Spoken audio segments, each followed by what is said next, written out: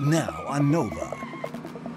Take a thrill ride into a world stranger than science fiction, where you play the game by breaking some rules, where a new view of the universe pushes you beyond the limits of your wildest imagination.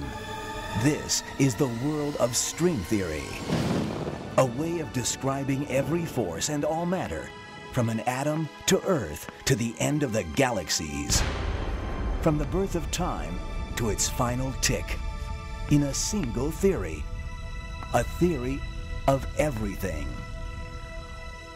Our guide to this brave new world is Brian Greene, the best-selling author and physicist. And no matter how many times I come here, I never seem to get used to it. Can he help us solve the greatest puzzle of modern physics? That our understanding of the universe is based on two sets of laws that don't agree. Resolving that contradiction eluded even Einstein, who made it his final quest. After decades, we may finally be on the verge of a breakthrough. The solution is strings. Tiny bits of energy vibrating like the strings on a cello. A cosmic symphony at the heart of all reality. But it comes at a price. Parallel universes and 11 dimensions, most of which you've never seen. We really may live in a universe with more dimensions than meet the eye. People who've said that there are extra dimensions of space have been labeled crackpots or people who are bananas. A mirage of science and mathematics? Or the ultimate theory of everything? If string theory fails to provide a testable prediction, then nobody should believe it. Is that a theory of physics or a philosophy? One thing that is certain is that string theory is already showing us that the universe may be a lot stranger than any of us ever imagined. Coming up tonight. We accidentally discovered string theory. The humble beginnings of a revolutionary idea. I was completely convinced it was going to say Susskind is the next Einstein. This seemed crazy to people. I was depressed, I was unhappy. The result was I went home and got drunk. Obsession drives scientists to pursue the holy grail of physics. But are they ready for what they discover?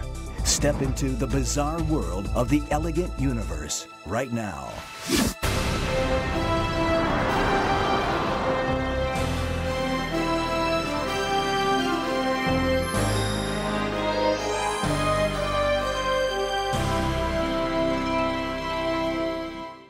Major funding for NOVA is provided by the Park Foundation. Science. It's given us the framework to help make wireless communications clear. Sprint is proud to support NOVA. We see an inventor. At Microsoft, your potential inspires us to create software that helps you reach it. Your potential, our passion. Funding for the Elegant Universe is provided by the Alfred P. Sloan Foundation to enhance public understanding of science and technology. And by the National Science Foundation, America's investment in the future. Additional funding is provided by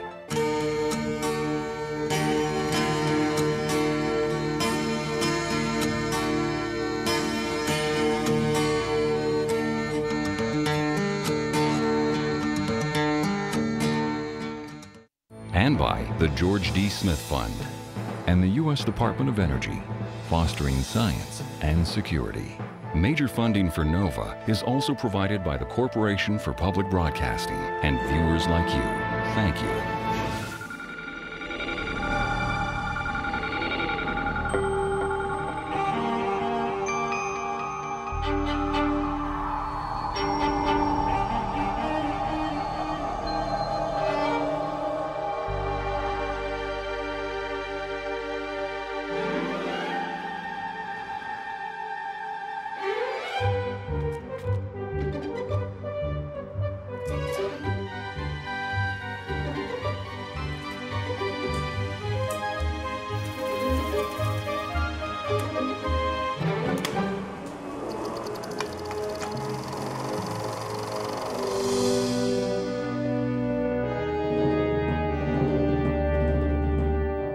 It's a little-known secret, but for more than half a century, a dark cloud has been looming over modern science. Here's the problem. Our understanding of the universe is based on two separate theories. One is Einstein's general theory of relativity. That's a way of understanding the biggest things in the universe, things like stars and galaxies. But the littlest things in the universe, atoms and subatomic particles, play by an entirely different set of rules called quantum mechanics. These two sets of rules are each incredibly accurate in their own domain, but whenever we try to combine them to solve some of the deepest mysteries in the universe, disaster strikes. Take the beginning of the universe, the Big Bang. At that instant, a tiny nugget erupted violently. Over the next 14 billion years, the universe expanded and cooled into the stars, galaxies, and planets we see today. But if we run the cosmic film in reverse, everything that's now rushing apart comes back together. So the universe gets smaller, hotter, and denser as we head back to the beginning of time. As we reach the Big Bang, when the universe was both enormously heavy and incredibly tiny, our projector jams. Our two laws of physics, when combined, break down. But what if we could unite quantum mechanics and general relativity and see the cosmic film in its entirety? Well, a new set of ideas, called string theory, may be able to do that. And if it's right, it would be one of the biggest blockbusters in the history of science. Someday, string theory may be able to explain all of nature, from the tiniest bits of matter to the farthest reaches of the cosmos, using just one single ingredient: tiny, vibrating strands of energy called strings. But why do we have to rewrite the laws of physics to accomplish this? Why does it matter if the two laws that we have are incompatible? Well, you can think of it like this. Imagine you lived in a city ruled not by one set of traffic laws, but by two separate sets of laws that conflicted with each other. As you can see, it would be pretty confusing.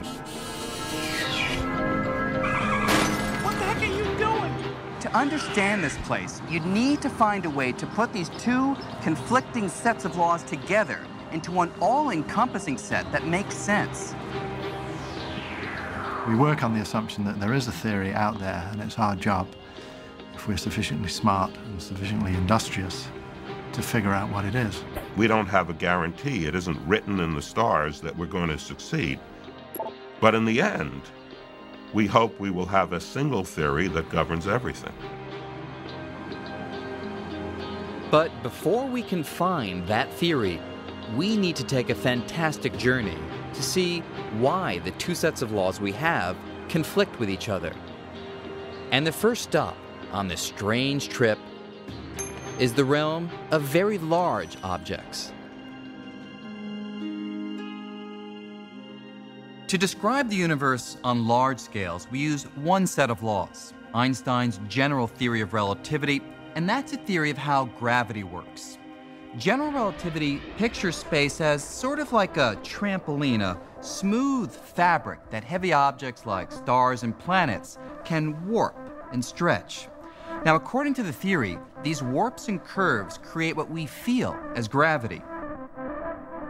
That is, the gravitational pull that keeps the Earth in orbit around the Sun is really nothing more than our planet following the curves and contours that the Sun creates in the spatial fabric.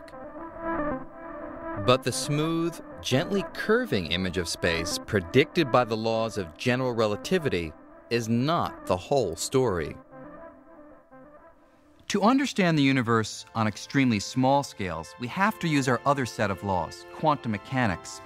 And as we'll see, quantum mechanics paints a picture of space so drastically different from general relativity that you'd think they were describing two completely separate universes.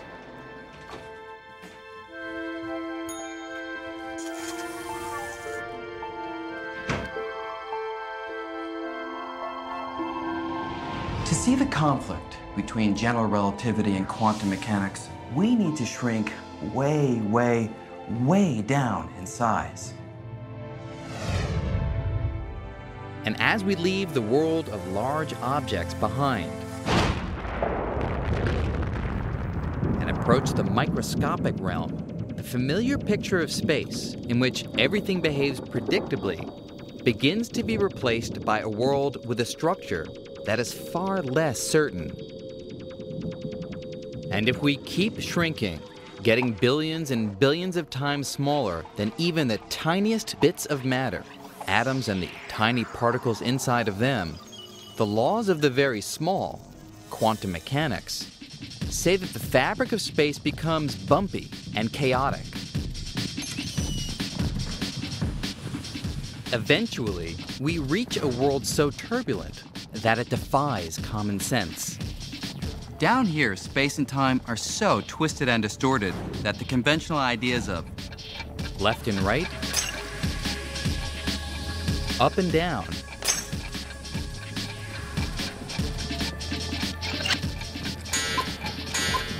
even before and after, break down.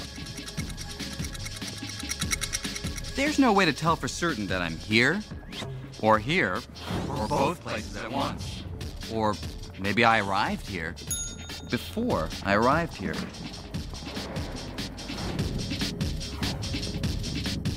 In the quantum world, you just can't pin everything down. It's an inherently wild and frenetic place. The laws in the quantum world are very different from the laws that we are used to. And is that surprising? Why should the world of the very small at an atomic level, why should that world obey the same kind of rules and laws that we are used to in our world with apples and oranges and walking around on the street? Why would that world behave the same way?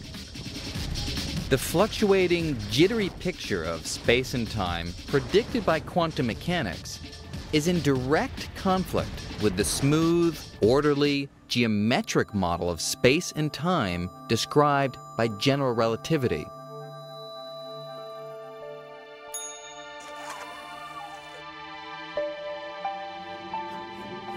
But we think that everything, from the frantic dance of subatomic particles to the majestic swirl of galaxies, should be explained by just one grand physical principle, one master equation. If we can find that equation, how the universe really works at every time and place will at last be revealed. You see, what we need is a theory that can cope with the very tiny and the very massive, one that embraces both quantum mechanics and general relativity and never breaks down, ever.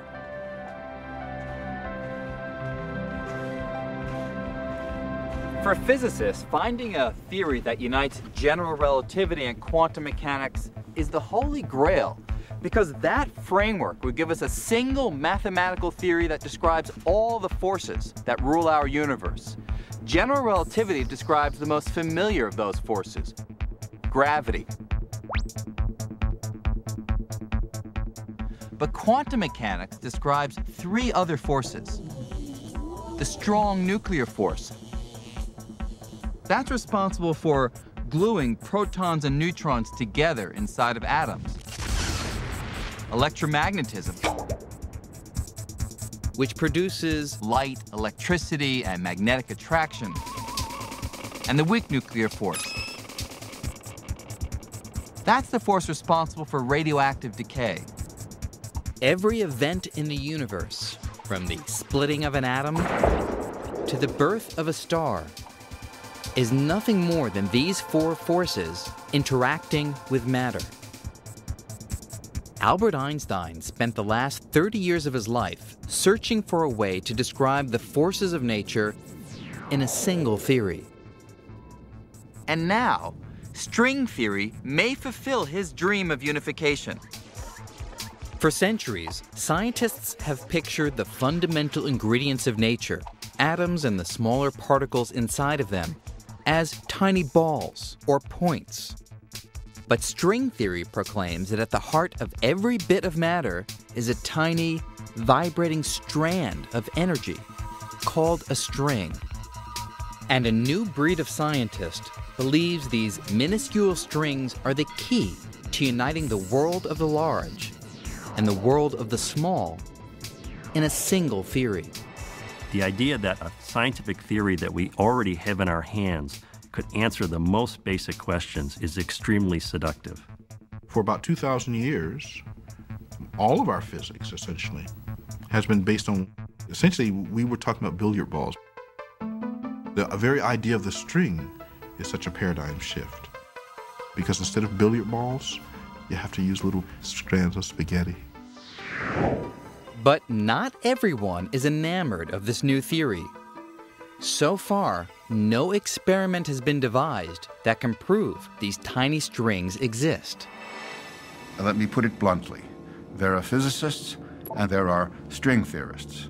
It is a new discipline, a new, you may call it tumor, you can call it what you will. They have focused on questions which experiment cannot address. They will deny that, these string theorists, but it's a kind of physics which is not yet testable. It does not make predictions that have anything to do with experiments that can be done in the laboratory or with observations that can be made in space or from telescopes. And I was brought up to believe, and I still believe, that physics is an experimental science. It deals with the results to experiments or, in the case of astronomy, observations. From the start, many scientists thought string theory was simply too far out. And frankly, the strange way the theory evolved in a series of twists, turns, and accidents only made it seem more unlikely. In fact, even its birth has been turned into something of a myth, which goes like this.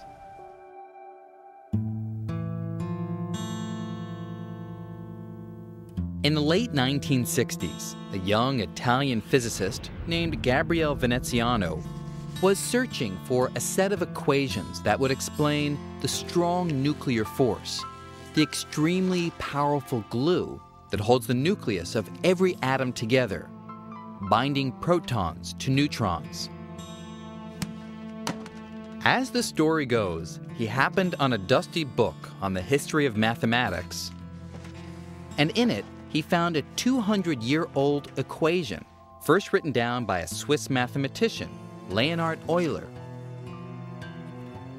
Veneziano was amazed to discover that Euler's equations, long thought to be nothing more than a mathematical curiosity, seemed to describe the strong force. He quickly published a paper and was famous ever after for this accidental discovery.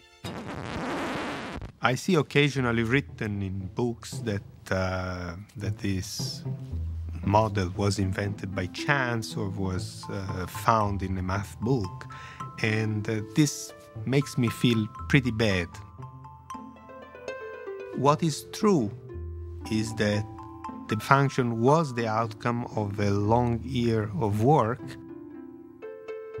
and we accidentally discovered string theory. However it was discovered, Euler's equation, which miraculously explained the strong force, took on a life of its own.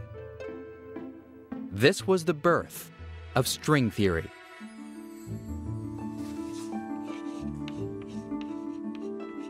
Passed from colleague to colleague, Euler's equation ended up on the chalkboard in front of a young American physicist, Leonard Susskind.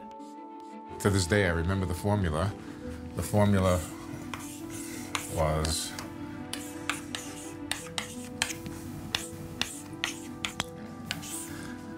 and I looked at it and I said, you know, this is so simple, even I can figure out what this is. Susskind retreated to his attic to investigate.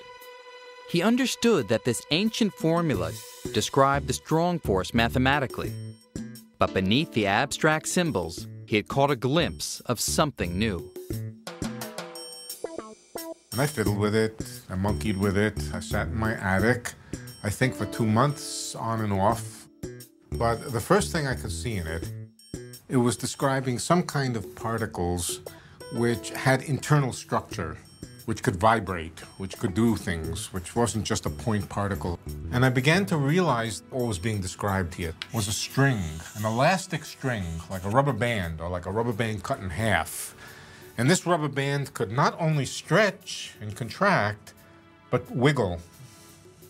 And, marvel of marvels, it exactly agreed with this formula. I was pretty sure at that time that I was the only one in the world who knew this. Susskind wrote up his discovery, introducing the revolutionary idea of strings. But before his paper could be published, it had to be reviewed by a panel of experts. I was completely convinced that when it came back, it was going to say, Susskind is the next Einstein, or maybe even the next Newton. And it came back saying, this paper is not very good, probably shouldn't be published.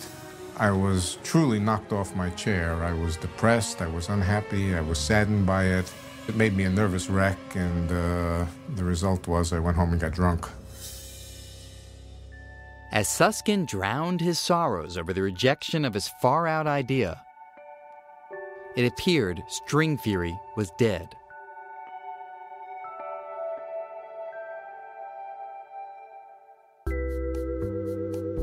Meanwhile, mainstream science was embracing particles as points, not strings. For decades, physicists had been exploring the behavior of microscopic particles by smashing them together at high speeds and studying those collisions.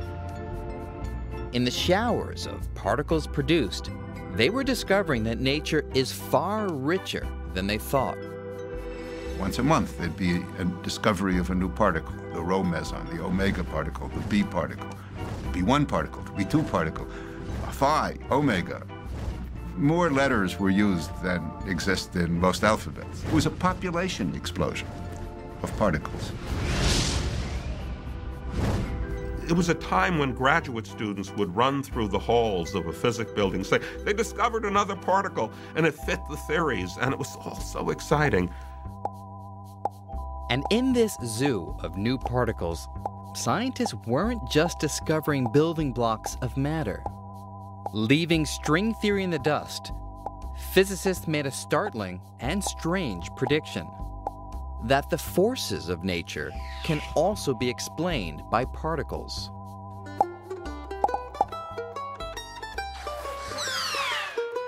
Now, this is a really weird idea, but it's kind of like a game of catch in which the players, like me, and me, are particles of matter.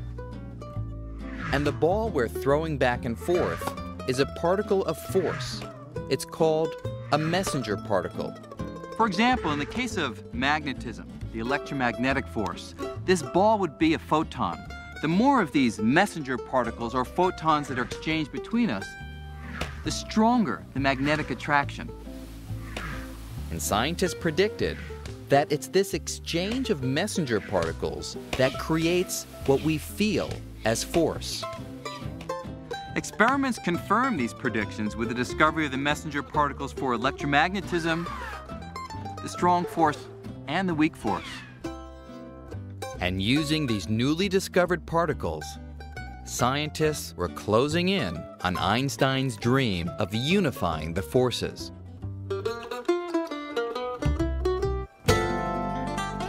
Particle physicists reasoned that if we rewind the cosmic film to the moments just after the Big Bang, some 14 billion years ago, when the universe was trillions of degrees hotter, the messenger particles for electromagnetism and the weak force would have been indistinguishable.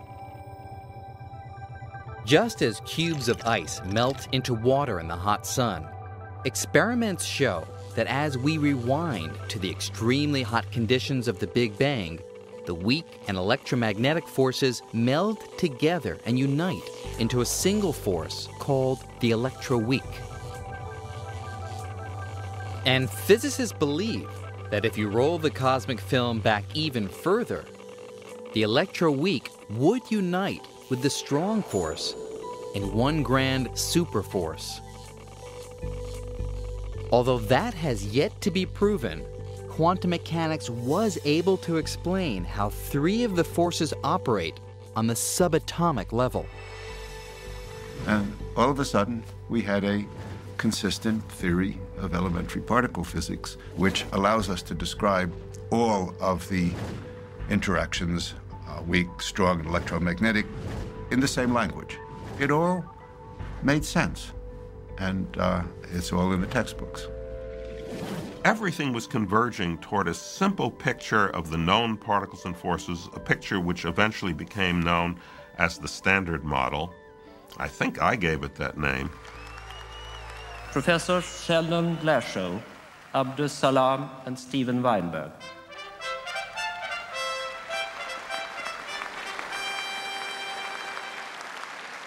The inventors of the Standard Model, both the name and the theory, were the toasts of the scientific community, receiving Nobel Prize after Nobel Prize. But behind the fanfare was a glaring omission. Although the Standard Model explained three of the forces that rule the world of the very small, it did not include the most familiar force: gravity.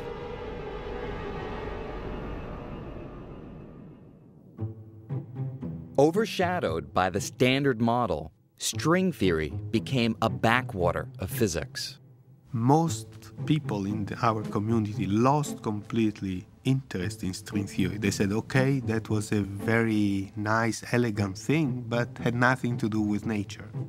It's not taken seriously by much of the community, but the early pioneers of string theory are convinced that they can smell reality and continue to pursue the idea. But the more these diehards delved into string theory, the more problems they found. Early string theory had a number of problems. One was that it predicted a particle which we know is unphysical. It's what's called a tachyon, a particle that travels faster than light. There was this discovery that the theory requires 10 dimensions, which is very disturbing, of course, since it's obvious that that's more than there are. It had a massless particle which was not seen in experiments. So these theories didn't seem to make sense. This seemed crazy to people. Basically, string theory was not getting off the ground. People threw up their hands and said, this can't be right.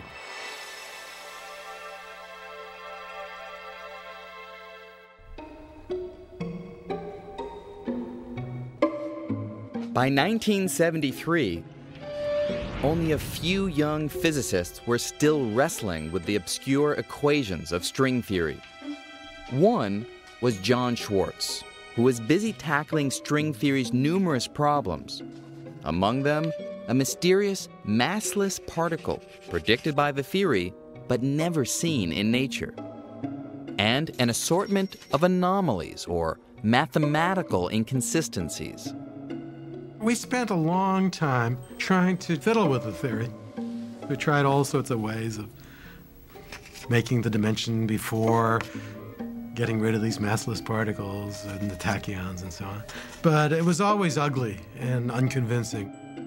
For 4 years, Schwarz tried to tame the unruly equations of string theory, changing, adjusting, combining and recombining them in different ways. But nothing worked. On the verge of abandoning string theory, Schwarz had a brainstorm.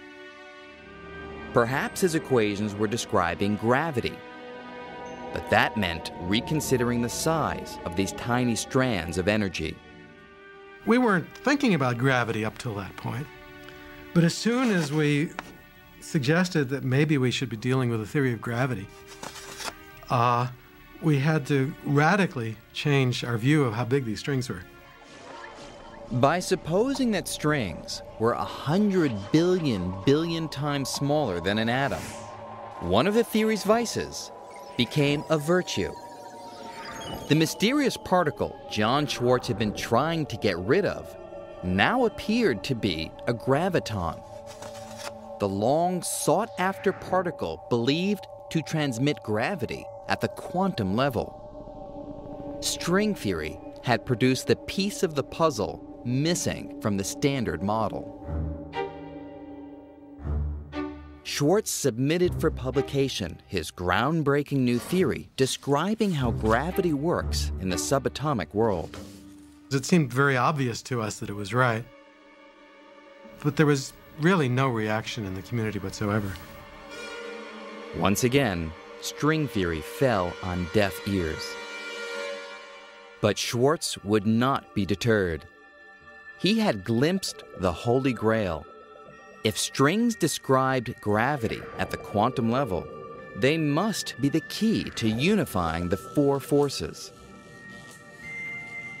He was joined in this quest by one of the only other scientists willing to risk his career on strings, Michael Green. In a sense, I think we had a quiet confidence that string theory was obviously correct, and it didn't matter much if people didn't see it at that point. They would see it down the line.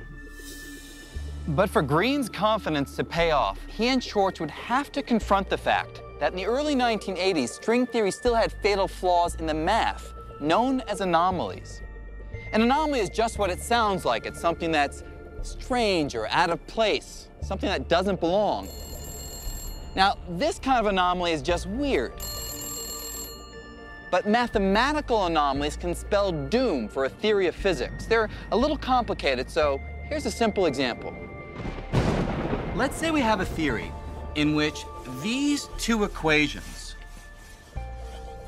describe one physical property of our universe. Now, if I solve this equation over here and I find x equals 1, and if I solve this equation over here and find x equals 2, I know my theory has anomalies because there should only be one value for x.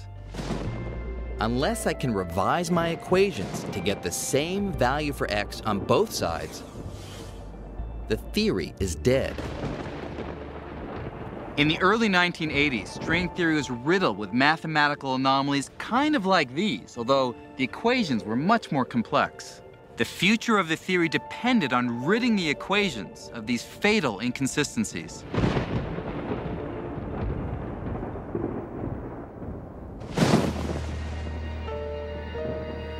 After Schwartz and Green battled the anomalies in string theory for 5 years, their work culminated late one night in the summer of 1984. And it was widely believed that these theories must be inconsistent because of anomalies. Well, for no really good reason, I just felt that had to be wrong because I felt string theory's got to be right, therefore there can't be anomalies. So we decided we got to calculate these things. Amazingly, it all boiled down to a single calculation. On one side of the blackboard, they got 496. And if they got the matching number on the other side, it would prove string theory was free of anomalies. I do remember a particular moment when John Schwartz and I were talking at the blackboard and working out these numbers which had to fit, and they just had to match exactly. I remember joking with John Schwartz at that moment because there was thunder and lightning. There was a big mountain storm in Aspen at that moment. And I remember saying something like, that we must be getting pretty close because the gods are trying to prevent us completing this calculation. And indeed, they did match. The matching numbers meant the theory was free of anomalies, and it had the mathematical depth to encompass all four forces. So we recognized not only that the strings could describe gravity, but they could also describe the other forces. So we spoke in terms of unification, and we saw this as a possibility of realizing the dream that Einstein had expressed in his later years of unifying the different forces in some deeper framework. We felt great. That was an extraordinary moment because we realized that No other theory had ever succeeded in doing that. But by now, it's like crying wolf. Each time we'd done something, I figured everyone's going to be excited, and they weren't. So I figured by now I didn't expect much of a reaction.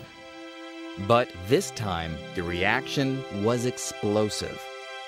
In less than a year, the number of string theorists leapt from just a handful to hundreds. Up to that moment, the longest talk I'd ever given on the subject was 5 minutes at some minor conference, and then suddenly I was invited all over the world to give talks and lectures and so forth. String theory was christened the theory of everything. In early fall of 1984, I came here to Oxford University to begin my graduate studies in physics. Some weeks after, I saw a poster for a lecture by Michael Green. I didn't know who he was, but then again, I really didn't know who anybody was. But the title of the lecture was something like The Theory of Everything, so how could I resist? This elegant, new version of string theory seemed capable of describing all the building blocks of nature. Here's how. Inside every grain of sand are billions of tiny atoms.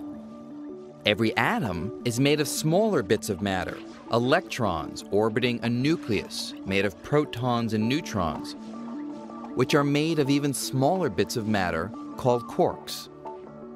But string theory says this is not the end of the line. It makes the astounding claim that the particles making up everything in the universe are made of even smaller ingredients, tiny, wiggling strands of energy that look like strings. Each of these strings is unimaginably small.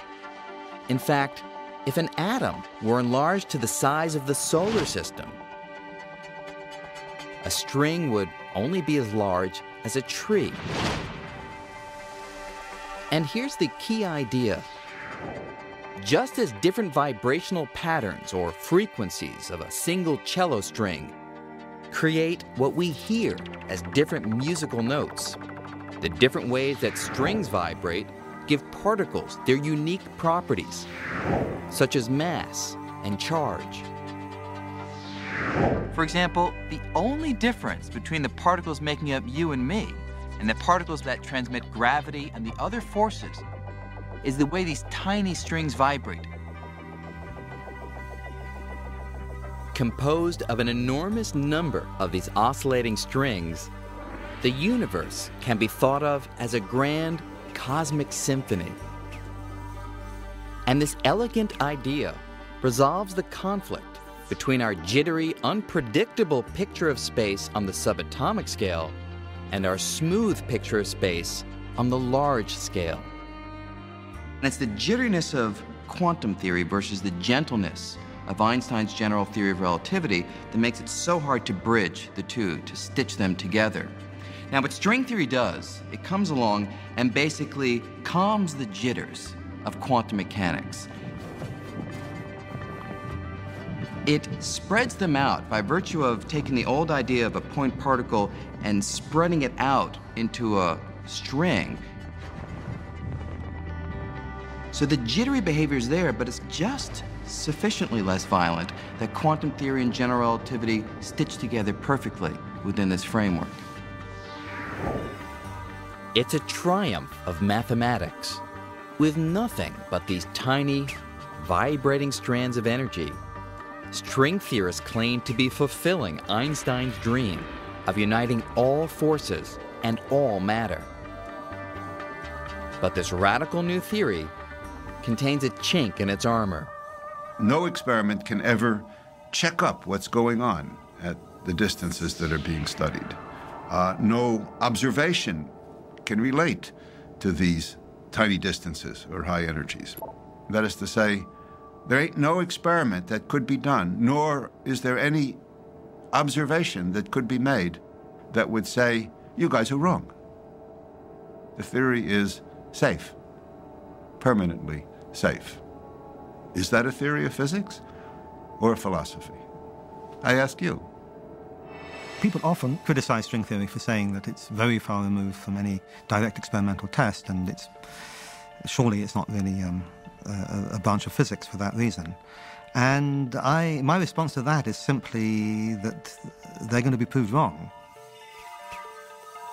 Making string theory even harder to prove is that in order to work, the complex equations require something that sounds like it's straight out of science fiction. Extra dimensions of space. We've always thought for centuries that there was only what we can see. You know, this dimension, that one, and another one. There's only 3 dimensions of space and 1 of time. And people who've said that there are extra dimensions of space have been labeled as, you know, crackpots or people who are bananas. Well, string theory really predicts it. To be taken seriously, string theorists had to explain how this bizarre prediction could be true. And they claim that the far-out idea of extra dimensions may be more down to earth than you'd think. Let me show you what I mean. I'm off to see a guy who was one of the first people to think about this strange idea. I'm supposed to meet him at 4 o'clock at his apartment on 5th Avenue and 93rd Street on the 2nd floor. Now, in order to get to this meeting, I need 4 pieces of information. 1 for each of the 3 dimensions of space, a street, an avenue, and a floor number, and 1 more for time, the 4th dimension. You can think about these as the 4 dimensions of common experience: left, right, back, forth, up, down, and time. As it turns out, the strange idea that there are additional dimensions stretches back almost a century. Our sense that we live in a universe of 3 spatial dimensions really seems beyond question. But in 1919, Theodor Kaluza, a virtually unknown German mathematician, had the courage to challenge the obvious. He suggested that maybe, just maybe, our universe has 1 more dimension that for some reason we just can't see. Look, he says here, I like your idea. So why does he delay? You see, Kaluza had sent his idea about an additional spatial dimension to Albert Einstein. And although Einstein was initially enthusiastic, he then seemed to waver and for 2 years held up publication of Kaluza's paper. Eventually, Kaluza's paper was published after Einstein decided extra dimensions were his cup of tea. Here's the idea. In 1916, Einstein showed that gravity is nothing but warps and ripples in the 4 familiar dimensions of space and time. Just 3 years later, Kaluza proposed that electromagnetism might also be ripples. But for that to be true, Kaluza needed a place for those ripples to occur. So Kaluza proposed an additional hidden dimension of space. But if Kaluza was right, where is this extra dimension? And what would extra dimensions look like? Can we even begin to imagine them? Well, building upon Kaluza's work, the Swedish physicist Oskar Klein suggested an unusual answer. Take a look at the cables supporting that traffic light. From this far away, I can't see that they have any thickness. Each one looks like a line, something with only a single dimension. But suppose we could explore one of these cables way up close, like from the point of view of an ant. Now, a second dimension, which wraps around the cable, becomes visible. From its point of view, the ant can move forwards and backwards, and it can also move clockwise and counterclockwise. So, dimensions can come in 2 varieties. They can be long and unfurled, like the length of the cable, but they can also be tiny and curled up, like the circular direction that wraps around it. Kaluza and Klein made the wild suggestion that the fabric of our universe might be kind of like the surface of the cable, having both big extended dimensions, the 3 that we know about, but also tiny curled up dimensions, curled up so tiny, billions of times smaller than even a single atom, that we just can't see them. And so our perception that we live in a universe with 3 spatial dimensions may not be correct after all. We really may live in a universe with more dimensions than meet the eye. So what would these extra dimensions look like? Kaluza and Klein proposed that if we could shrink down billions of times, we'd find one extra, tiny, curled-up dimension located at every point in space. And just the way an ant can explore the circular dimension that wraps around a traffic light cable, in theory, an ant that is billions of times smaller could also explore this tiny, curled-up circular dimension. This idea that extra dimensions exist all around us lies at the heart of string theory. In fact, the mathematics of string theory demand not 1, but 6 extra dimensions, twisted and curled into complex little shapes that might look something like this. If string theory is right, we would have to admit that there are really more dimensions out there. And I find that completely mind-blowing.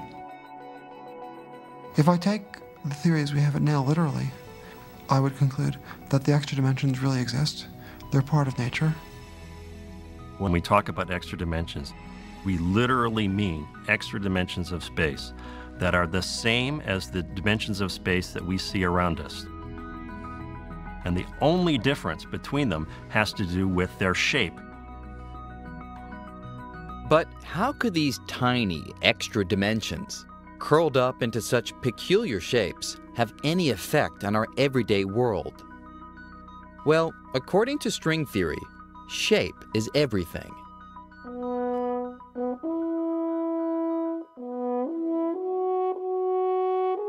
Because of its shape, a French horn can produce dozens of different notes. When you press one of the keys, you change the note because you change the shape of the space inside the horn where the air resonates.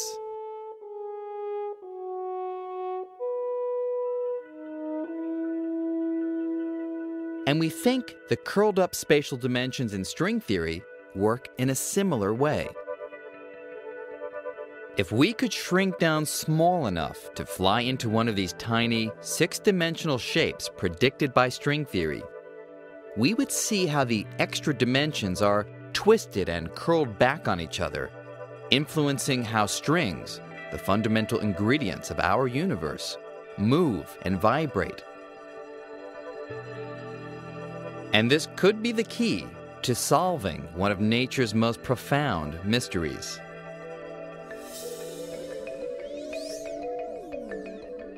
You see, our universe is kind of like a finely tuned machine. Scientists have found that there are about 20 numbers, 20 fundamental constants of nature that give the universe the characteristics we see today. These are numbers like how much an electron weighs, the strength of gravity, the electromagnetic force, and the strong and weak forces. Now, as long as we set the dials on our universe machine to precisely the right values for each of these 20 numbers, the machine produces the universe we know and love.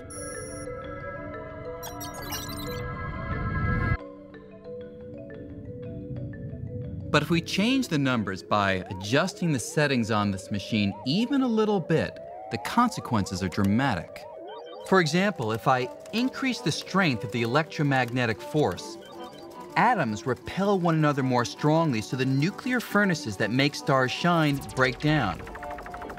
The stars, including our sun, fizzle out, and the universe as we know it disappears. So, what exactly in nature sets the values of these 20 constants so precisely? Well, the answer could be the extra dimensions in string theory.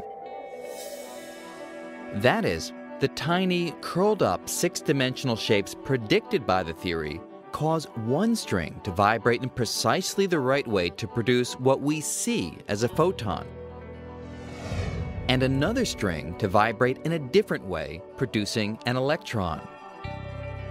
So, according to string theory, these minuscule, extra-dimensional shapes really may determine all the constants of nature, keeping the cosmic symphony of strings in tune.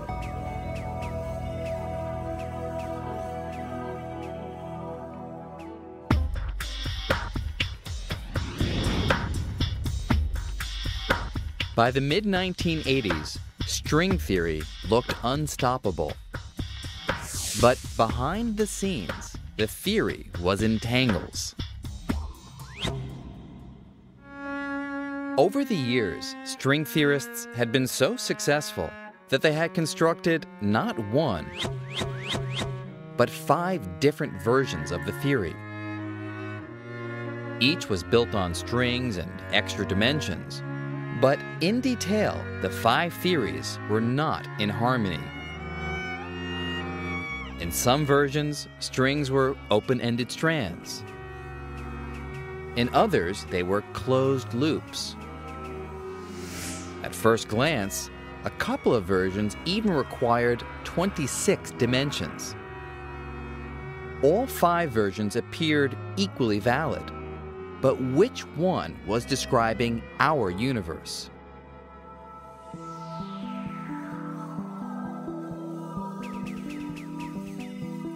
This was kind of an embarrassment for string theorists because on the one hand, we wanted to say that this might be it, the final description of the universe, but then in the next breath we had to say, and it comes in 5 flavors, 5 variations. Now, there's one universe, you expect there to be one theory, not 5. So this is an example where more is definitely less. One attitude that people who didn't like string theory could take was, well, you have 5 theories, so it's not unique. This was a peculiar state of affairs because we were looking just to describe one theory of nature and not 5. If there's 5 of them, well, maybe there's smart enough people would find 20 of them, or maybe there's an infinite number of them, and you're back to just searching around at random for theories of the world. Maybe one of these 5 string theories is describing our universe. On the other hand, which one and why? What are the other ones good for? But having 5 string theories, even though it's big progress, raises the obvious question, if one of those theories describes our universe, then who lives in the other 4 worlds? String theory seemed to be losing steam once again. And frustrated by a lack of progress, many physicists abandoned the field. Will string theory prove to be a theory of everything? Or will it unravel into a theory of nothing?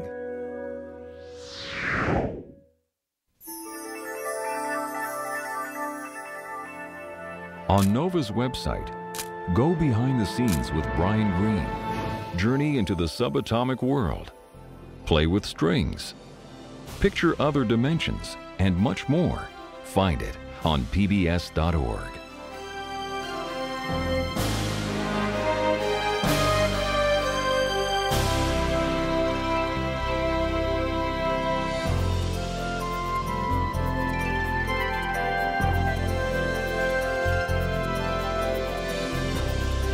To order this program on VHS or DVD, or the book The Elegant Universe, please call WGBH Boston Video at 1-800-255-9424.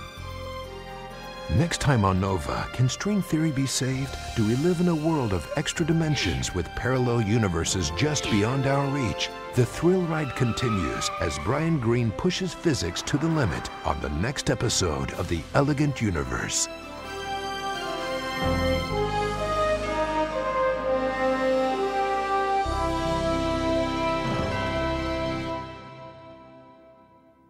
NOVA is a production of WGBH Boston.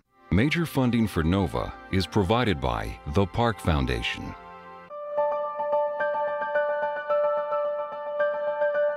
We see Teacher of the Year.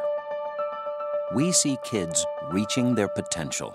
It's what inspires us to create software that helps you reach yours. Science. It's given us the framework to help make wireless communications clear. Sprint is proud to support NOVA. Funding for the Elegant Universe is provided by the Alfred P. Sloan Foundation to enhance public understanding of science and technology. And by the National Science Foundation, America's investment in the future. Additional funding is provided by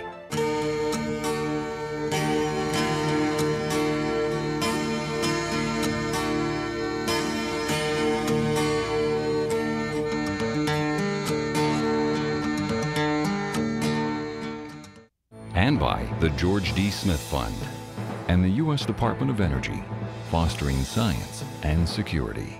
Major funding for NOVA is also provided by the Corporation for Public Broadcasting and viewers like you. Thank you. We are PV